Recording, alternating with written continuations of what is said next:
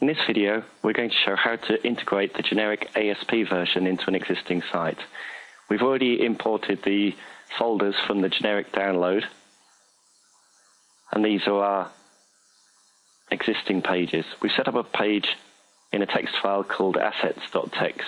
These have the 5 ASP include lines we're going to put on into each of the pages. The last line changes depending which page you're setting up. These are the store pages we'll be making. And you can see they come from our help page, ecommercetemplates.com/help/design.asp. You can copy and paste them from here, put them in a text file, and then it'll be easier to set up later. So back to Expression Web, the editor we're using here. This is the page we'll be using to start the design. The first thing we need to do is clear out some white space in the center of the page, as this is where the cart, the search, the products, etc. will appear. We'll put some 4X's here so we can see in the code where the lines need to go. So swap into code view, you'll find that code there. Now back to the text file. We'll copy the 5 lines for the cart page, and now paste them where we set up those 4 X marks.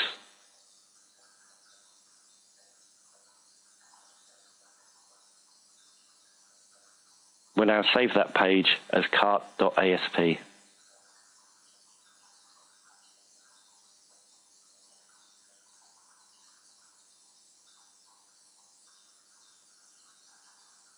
That's the first page done. Now we go on to set up the other store pages. You'll notice here that there'll be a blank space in the center of the page, as that's where the cart will appear once the database has been connected on the server. So save cart.asp as categories.asp, as that's the next page we're setting up here.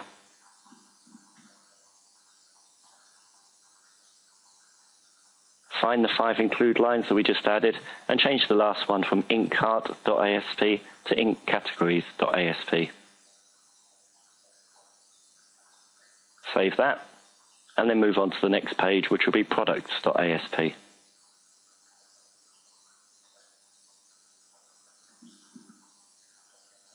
Save products.asp and then change ink categories to ink products.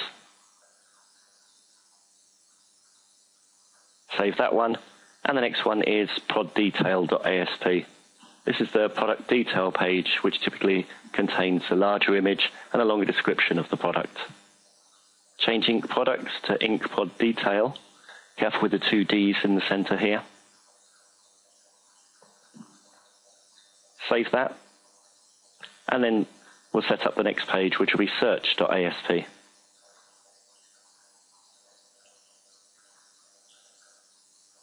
Change poddetail.asp to search inksearch.asp. Save that. And the next one is sorry.asp. This is the page that customers arrive at after payment if there's been a problem with their order and they're prompted to continue shopping or try again.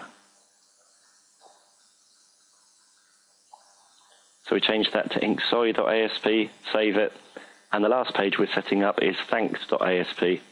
This is the successful order page, which contains an order summary, and again the option to continue shopping if the customer wants to. So change inksorry to inkthanks.asp. We'll save that.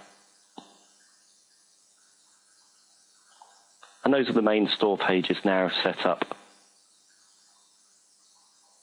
You can also set up pages like affiliate.asp, client login.asp, gift certificates, order status, and tracking.asp if you need those pages on your store. If you have any questions about the setup, please do let us know.